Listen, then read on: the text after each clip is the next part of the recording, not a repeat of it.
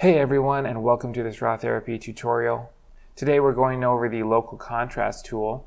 The local contrast tool is very similar to the clarity slider in Lightroom. So if you like that effect that you get when you increase that clarity slider, this is the tool for you.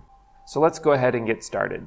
Now I've already turned the tool on. If I turn the tool off, you can see that there's a sharpening or an increase in the local contrast. And what local contrast means is the contrast of the midtones of the photo. So I'm going to go ahead and turn this on. Now in order to see what the radius does, I'm going to actually turn the amount up to something very high. And then I'm going to zoom in. And what I want you to look at is right here, the edge of this mountain.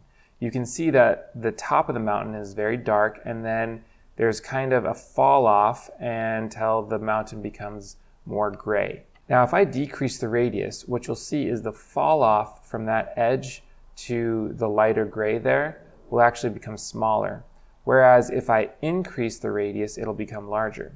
So I'm going to go ahead and decrease the radius. And you can see that that fall off or that haloing effect has also decreased. Now if I increase the radius, I have a much broader halo that goes on. And this is important because as you're increasing the amount, you may be getting a halo that happens around your edges. Depending on what you're looking for, that could be desirable, but most of the time it isn't. And so you can start to fine-tune that by using the radius slider. Next, we're going to look at the darkness level. And of course, this controls the level of black added back into the photo to add contrast to your midtones.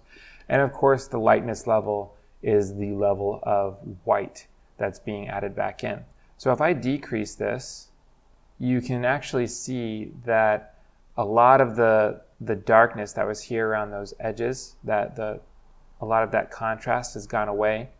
Whereas if I increase this, that area where the edges have become crispy by increasing the amount has gained more black.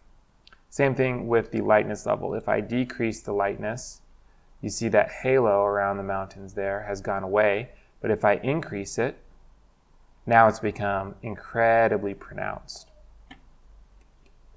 So of course, this particular photo may not be your cup of tea.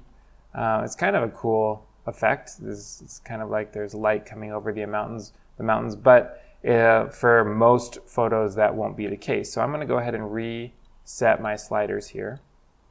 And now let's actually edit the photo. So let's go ahead and increase. Actually, I'm going to zoom into 100% again and just look at this edge here. I'm going to increase the amount until I start to see that haloing effect going on. And then I'm going to decrease the brightness because I can see the halo right there. And I'm going to decrease the darkness as well. And then if I also decrease the detail, now that halo is much less pronounced. If I come back out here to my full picture view and I turn that off and turn it on, you can see that the picture has a clarity effect that's been applied to it. And that clarity can really offer a lot to your photos. It can take what is a real photo and give it that hyper real quality that a lot of people use in their photos. So anyway, thank you so much for watching. I hope that this has been helpful. Please like, comment, and subscribe if you so choose, and I will see you next time.